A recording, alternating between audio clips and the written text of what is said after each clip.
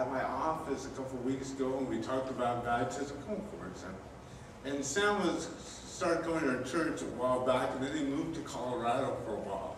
And it was working outdoors with the phone company, right? And it was snowing, and he said, "It's 3 feet of snow working outside, it's crazy." So he was storing stuff in the storage center over here, and he realized, he looked at the church building, and he said, "The building looks like a penguin." And so the next day, he came over to look at the building, because he's so fascinated with architecture, realized it was a church, and started coming a while back, but started coming, you came back in August, correct? So I'm going to ask if Sam could share. He said he needed an hour. I gave him 5 minutes. so if he could share about why he's getting baptized and his life with Jesus Christ. Good morning. Good morning. I was thirsty and hungry for listen to God's words and to find the right place. I was looking around, and just as the pastor said, I was in a storage other side of the street, and I saw a nice building. But that evening I couldn't see the cross. And I said, I should come to see, I was doing the design on t-shirts, clothing, things like that. Maybe, give me ideas on this design. And the next day I came past just, I saw the cross, say, "Hey, stop, here is your station." And I go back and say, it's a church, beautiful. And I start to come to church every week. So every week, wake up, make up, dress up, and go get the, strong messages, beautiful songs, music, beautiful people. Give their share their love. Sorry for my language. Share their love, share their friendship, and get power, get relaxed. Get out of church, go to your life. You get everything. But I could give good, better testimony if I invite somebody to the church. Some of my friend, relative, co-worker. But I don't do it. Just, like a puzzle. I make the puzzle, I go next for next puzzle. There is many chair. Why? Why is empty? There was nobody there. Who gonna take the people here? Me, you. I went days ago to buy a magazine for write about the Christmas, update Christmas, and get some idea. But a big, huge newsstand in the city. Many sections, travel, science, geography, I don't know, business, whatever. And the largest section was about the prom. The magazine, gay magazine, lesbian magazine, and other. There is no any magazine about religion. Who they buy these books, this prom, the thing like that? My friend, your cousin, your neighbors, but they don't know there is a place like this. They don't know the holiness, they don't know the good people. We should invite them there. We should explain them. We insist. I told one of them, said, I go to church and listen to same words every day. I said, yes, the same words give me power. This is my energy. I go listen to same words. Come to my church to see how is the power for that same words.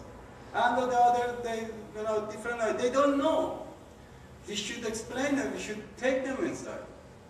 That time was my goodest testimony. I hope in future I will do that. And you are all of us the same. And the other thing I will say is about my country. I'm from the country of Iran. Over there is a church. Of course, not like this. We come over here, we get our power, our energy, and strong messages, and go to our home, relax, and start the next new week.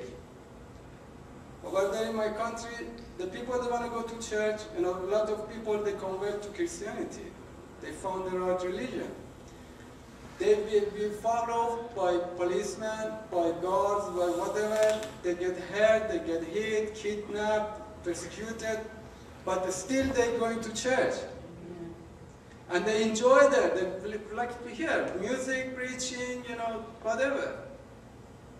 And they pray for you. They pray for you. They pray for you. They pray for a stranger. They pray for people that they don't know them. They pray for people that they don't know them. They pray for everybody. They need to be prayed by you. I hope one day will be everything over there as a normal, just. The wrong religion go down, and we pray for them. They pray for their government, for their policemen, to, you know, the demon get out their soul from their body. Please pray for them. Pray for me. Pray for Pastor also. Yeah, Pastor, you know, he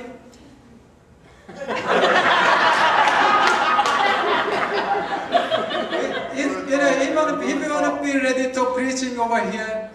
So he has to write many things, write again, and make himself ready to get preaching. You know, it's stress. I have a stress right now, I'm talking. And how we can help him? We should be useful.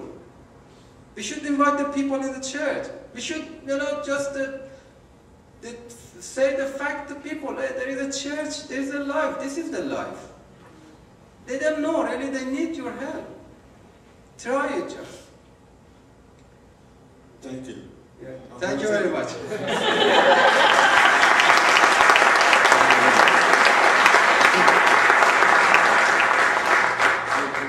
You know, you look at it and go, man, this guy's hardcore. But he's from Iran. And for his culture to accept Christ as a personal savior, it's a death sentence. And his family is still in Iran. But he refused to worship anything but Jesus Christ. And so you look at it as hardcoreness, as I say, and go, man, this guy doesn't. I mean, he just takes it serious. We Americans do not realize how easy we have when it comes to worshiping God. And he's sensing a freedom as worshiping when he leaves. He doesn't have to be persecuted. He doesn't have to be hunted down by the government. He doesn't have to be beaten and been told to deny Christ. That he actually prays for the ones that have and are persecuting him and his family. So making a big step to baptism is very powerful in his life. And therefore we need to be a witness to that as well too. That's why baptism it's done in public. It's interesting how many people actually can be baptized like during the week with no one there. It's a public confession. That's what it is. It's public. So as we baptized Sam, I just want you to realize that he can be an example for us, and also that his fire for Christ will not be smothered out, that his light will be shining so bright that no culture and no government will blow it out. That should be our prayer. Ready to get baptized, my friend? We're doing a baptism next week as well, so if you're interested in baptism, you just tell me, and we can meet during the week, and then we can be baptized next week. Okay, so just okay, there you go. All right, Sam, it's my privilege to baptize you in the name of the Father, the name of the Son, and the name of the Holy Spirit.